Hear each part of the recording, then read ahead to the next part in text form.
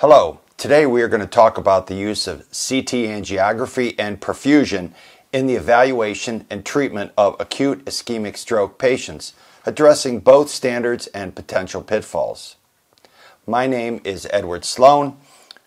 I work with fern.org. I'm Professor Emeritus at the Department of Emergency Medicine at the University of Illinois at Chicago in Chicago, Illinois. I also am Medical Director for New Rose Healthcare Management, helping the emergency department at Roseland Community Hospital in Chicago, a safety net hospital. And I serve as Medical Director for the Physician Assistant Studies Program at Dominican University in River Forest, Illinois. This information is being presented at the Clinical Decision Making in Emergency Medicine meeting, June of this year. I want to give my thanks to Joan Esbrey-Cullen, Andy Godwin, Andy Jagoda, Ginia Ports, and Scott Silvers, with whom I've worked at this good meeting for several years. I have no financial conflicts. I serve as the Fern President and Board Chair. Next, when considering multimodal CT testing, we need to consider the use of CT perfusion or CTP. What are the components of CT perfusion? What is this study? How is it performed? What does it demonstrate? The CT perfusion study does contrast sampling every 2 seconds for 60 seconds. It provides a 4-dimensional data set with 3 dimensions, 3 directions, and a time component. It provides perfusion maps which represent hemodynamic properties of the tissue at risk. Using a devolution algorithm, it provides computed perfusion parameters. So what are the 3 parts of the CTP study? You see on the left there's a non-contrast study.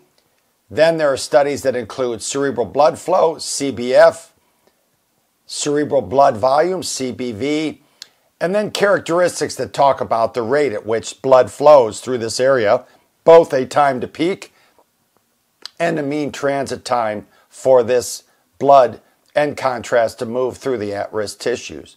What's the purpose of these 3 components?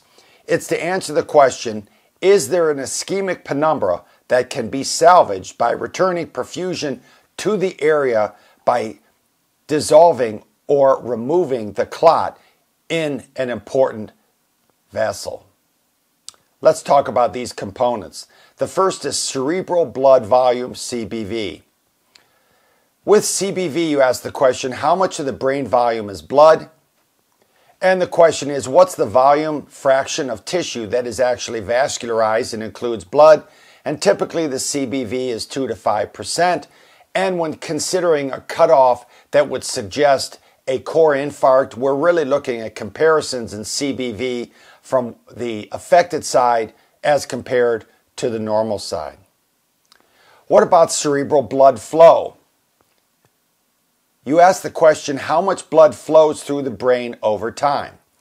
And the question is, what is the blood flow amount per minute per 100 mils of tissue? Typically, cerebral blood flow is normalized or compared to a presumed normal reference region of the brain on the other side. And so CBF, or cerebral blood flow, is expressed as a percentage. So if the CBF is 30%, for example, in an infarct-related region, then it is 70% less than in areas with normal blood flow. And a cerebral blood flow at less than 30% of normal does reliably suggest a core infarct tissue area. You see on this scan, the heavy blue area would suggest a large core infarct because cerebral blood flow is dramatically diminished related to the presence of the clot in a cerebral vascular area. What about mean transit time? Mean transit time talks about how fast is blood flowing through the brain tissue. In other words, what is the average time for flow from the arterioles to the venules through the tissue? This is your wash-in to wash-out time for the contrast. Last is time to peak. This talks about how quickly is blood flow maximized through the tissue that is at risk. And if you say, what is the time to peak flow into the arterial system so that oxygen can be carried to the at-risk tissue?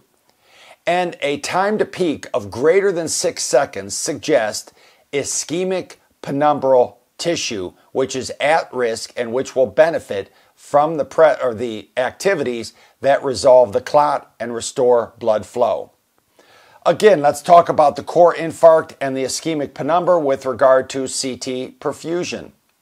What's the difference between the core infarct and the ischemic penumbra?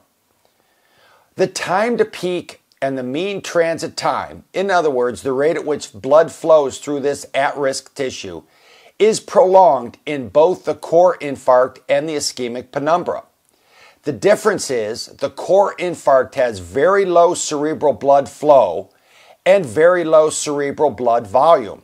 In other words, with these both being low and a long time to perfusion and occlusion that's present, there's no oxygen being deliverable, and this is non-salvageable tissue.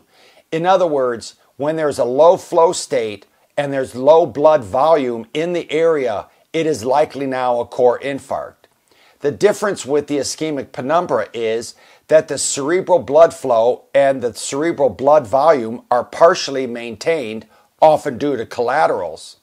And even though there is a long time to perfusion and the mismatch with the presence of adequate or nearly adequate blood flow and blood volume suggests that this ischemic penumbra may benefit if you can resolve the clot. In other words, this mismatch in the ischemic penumbra may be related in part to the clot, but also in part due to vasodilatation and too slow flow in the ischemic penumbra, and not necessarily just from the clot itself. Hence, the possible viability of the ischemic penumbra. Courtesy of Chris Lewandowski, here's some pictures that demonstrate the difference between the core infarct and the ischemic penumbra. With the core infarct, the mean transit time and the time to peak are both increased, but this is true of both the infarct and the penumbra.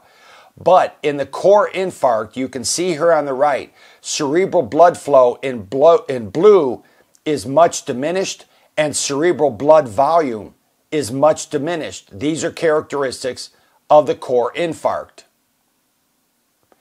The ischemic penumbra, which also has mean transit time and time to peak, which are delayed or increased, you can see here with the red on the left-sided images. The cerebral blood flow and cerebral blood volume on the right actually are almost adequately or optimally maintained, suggesting that this is ischemic penumbra because there is currently adequate blood flow and blood volume. It is just not optimized, and it needs to be optimized in the ischemic penumbra through some thrombolytic therapy or endovascular therapy. So, the CT perfusion question is, how can cerebral blood volume and cerebral blood flow approach normal in the ischemic penumbra if there's a vascular lesion and mean transit time and time to perfusion are diminished?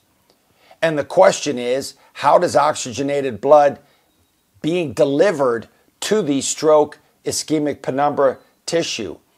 The answer is, it is likely related to collaterals which influence these hemodynamic parameters, and as we stated, cerebral blood volume and cerebral blood flow relate not only to the flow in the occluded vessel of interest, but also due to collateral flow and the characteristics of those collateral vessels which may be dilated and hence cause there to be a diminished time to peak or mean transit time.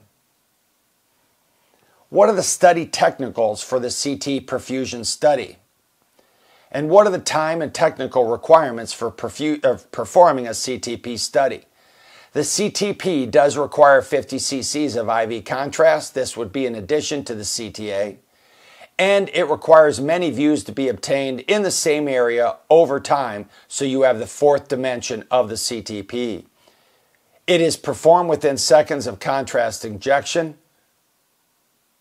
It requires significant post-processing reformatting to be done.